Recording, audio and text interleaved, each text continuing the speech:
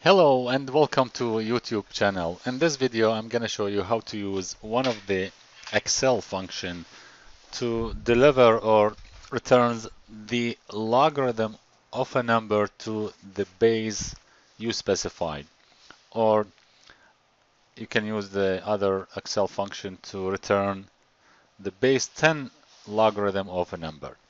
Alright, so I'm going to show you both functions. In this example we have a set of numbers and we want to use Excel function formula here to deliver the logarithm, return the base 10 logarithm of this number.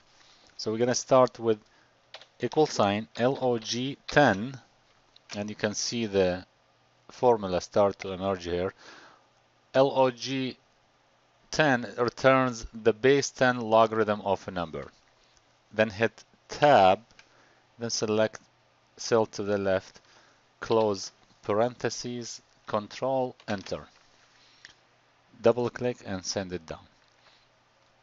Now here in this cell we wanna return the logarithm of this number to the base we specified, and we're gonna use a different function.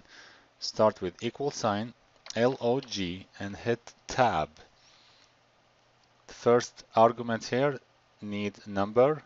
You click on this one, comma, and then you need to specify the base. We're gonna put 5 example.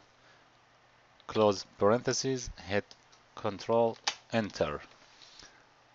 Double click and send it down. Go to the last one and verify them. So in this function here, we use log 10 to return the logarithm, return the base 10 logarithm of this number. In this example here, we use log, just log to return the logarithm of a number, of this number, to base 5 in this example.